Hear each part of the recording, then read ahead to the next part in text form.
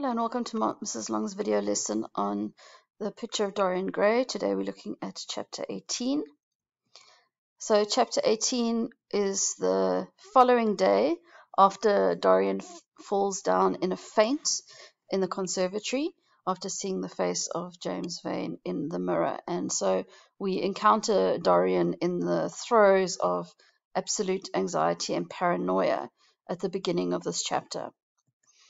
So he doesn't leave his room all of the next day, and it says he spends his time sick with a wild terror of dying and yet indifferent to life itself.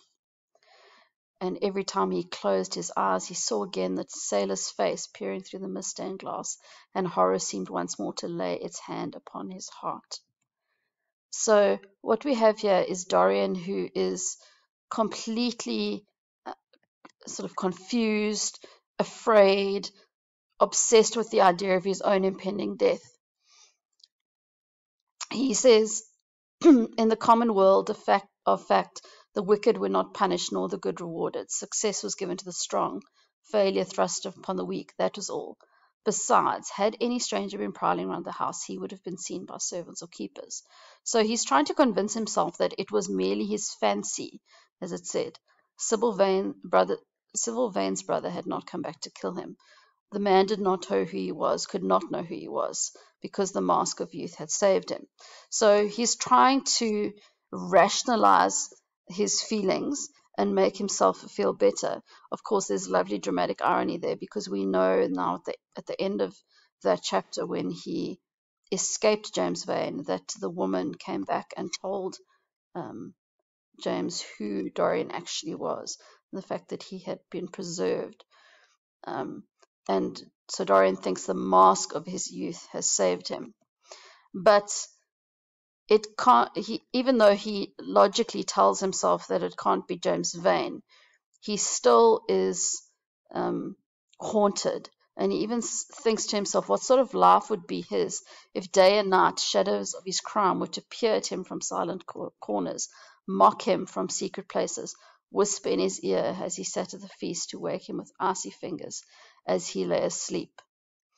And he rues the day. In what a wild hour of madness had he killed his friend. And when Lord Henry comes in to see him at 6 o'clock, he finds Dorian Gray crying as one whose heart will break.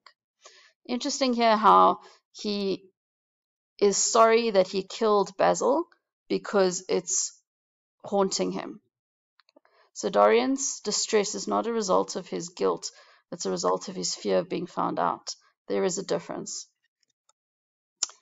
And it is not till the third day after his initial fainting spell that he is brave enough to go out. And it says that his own nature had revolted against the excess of anguish that had sought to maim and mar the perfection of his calm. And so he sort of rallies himself and has convinced himself that he was just the victim of a terror-stricken imagination, and looked back now on his fear with something of pity and not a little of contempt. So time passed, he reconciled what had happened, blamed it on his imagination, and seems to be feeling better. So he goes out for a walk and encounters a group of men who are of his party who are hunting. Sir Geoffrey, who is the Duchess's brother, is about to shoot a rabbit, a hare, sorry, that's jumped out of the brush. And in a moment of sort of strange clarity, Dorian says, it says something in the animal's grace charmed him, and he cried out, "Don't shoot it, Geoffrey, let it live." And of course his companion responds by saying, "That's nonsense." And he shoots anyway. But then they hear two cries, the cry of a hare in pain and the cry of a man in agony. And Sir Geoffrey exclaims that, "Good heavens, I've hit a beater. What an ass the man was to get in front of the guns." And he moans at Dorian, "Why don't you keep your men back? You've spoiled my shooting for the day." Now, it's I want to say interesting, but it's not interesting. It's disgusting, really, how the people of Dorian's class view people who are lower than them. So Beta would have been a man employed to walk through the undergrowth and disturb any animals, hares, birds that were in there so that the hunting party could shoot them. So this is a man who is very far below their station. And Sir Geoffrey has now killed somebody. He's shot this man. And his first response is that he was stupid to get in front of the guns. And now he's spoiled my shooting for the day. No regard for the human life of this person. And in the next scene, the body gets dragged out, and Dorian turns away in horror. It seemed to him that misfortune followed wherever he went. Now, Dorian sees this as a sign. And when Lord Henry says to Dorian, we better stop shooting for the day, it would not look well to go on. In other words, they're not stopping because they're upset that somebody's died. It just wouldn't be a good. The optics of it aren't good. Okay? And Dorian says, I wish it were stopped forever. The whole thing is hideous and cruel. Now, this is not something that Dorian would normally have thought. You can imagine that hunting would just be something that they did on a daily basis to amuse themselves. But it's because he sees this as a bad omen. And Lord Henry can't really understand this sort of out of character response of Dorian. And he says, it can't be helped. It was the man's own fault. He got in front of the guns. Besides, it's nothing to us. So he also takes on the character of his class and doesn't think that it's anything to do with them. He's not concerned. He just says, though, it is rather awkward for Geoffrey because people will think that he's a bad shot. So again, completely disgustingly superficial response. It's only in the way that it concerns them that it's negative. They're not at all thinking about this loss of human life. Dorian says, I feel as if something terrible were going to happen to some of us, to myself perhaps. And Lord Henry typically, even when Dorian is trying to discuss something quite serious with him, he says, ugh, the only horrible thing in the world is ennui, Dorian. There's no such thing as an omen. Now, ennui is something that people of Dorian's class I think are quite familiar with. It's a sense of dissatisfaction and boredom from a life that is sort of lacking in meaningful employment. Besides, says Lord Henry, what on earth could happen to you? You have everything in the world that a man can want. And of course, from the outside, that indeed seems true. The whole idea of appearances versus reality comes up again here. Dorian says, there's no one with whom I could not change places. I have no terror of death. It's the coming of death that terrifies me. Good heavens, do you see the man moving behind the trees there, watching me, waiting for me? So his paranoia has returned on this incident of this man being killed because he sees it as some sort of reflection of his own death. And he's not so much scared of dying, but it's the coming of death and his sort of the growing sense of fear and that something is haunting him, that is following Dorian like this shadow. As they're walking back towards the house, a servant brings a letter from the Duchess, and it's noted that women are fond of doing dangerous things. A woman will flirt with anybody in the world as long as other people are looking on. And Dorian says, you're fond of saying dangerous things. In the present instance, you're quite astray. I like the Duchess, but I don't love her. So the flirtation, as probably with most of Dorian's interactions, is fairly on the surface. And Lord Henry says, well, the Duchess loves you, but she doesn't like you so much, so that's a good match. And after a little bit more chat, Dorian says that Harry would sacrifice anybody for the sake of an epigram. In other words, you don't really care about people's feelings as long as it feeds into you being able to say something witty about the nature of human interactions, which of course we know to be true. Lord Henry has very little ability for empathy, but rather observes people's joys and sorrows as a scientific experiment more than anything else. Right, so the evening of this fatal day for the poor man who was shot in the bushes, Dorian decides that he cannot stay there anymore, and he wants to send a wire to one of his people, his servants, to have the yacht got ready. On a yacht, one is safe. Interesting that he thinks he's going to be safe on a yacht, and the person he's running from is a sailor.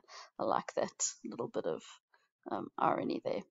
Safe from what, Dorian? Says Lord Henry. You're in some trouble. Why not tell me what it is? You know I would help you. I can't tell you, Harry, he answered sadly. I have a horrible presentiment that something of the kind may happen to me. Now, interesting that he can't feel that he can confide in Harry. It speaks to the strangeness of their friendship, and it reminds us of what Dorian said to Basil, that he didn't feel like if he was in trouble, he could go to Henry. He would rather go to Basil. Of course, he's now robbed himself of that opportunity.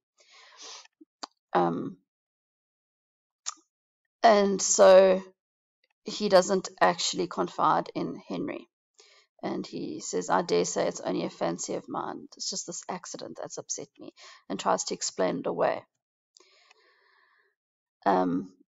Lord Henry then mentions the fact that it's curious that Dorian asked Geoffrey not to shoot the hare just as he was about to take the shot which killed the beater.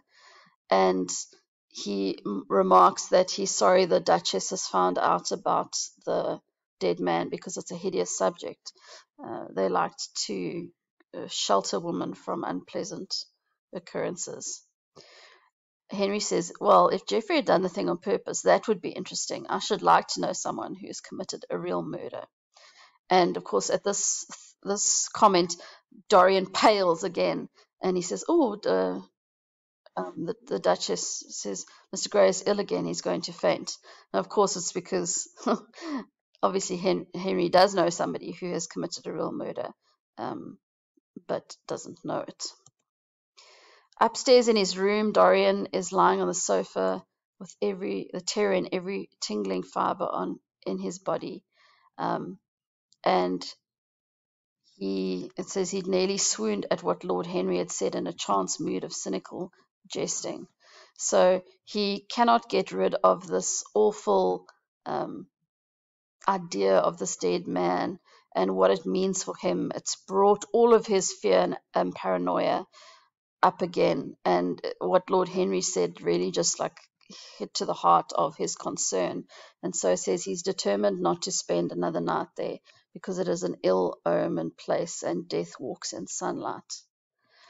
Now, again, Dorian makes a miraculous escape at the end of this chapter, because when his servant comes in to give him information about the dead man, Dorian sort of does his duty. I don't think it's out of any sense of empathy. It's just the done thing.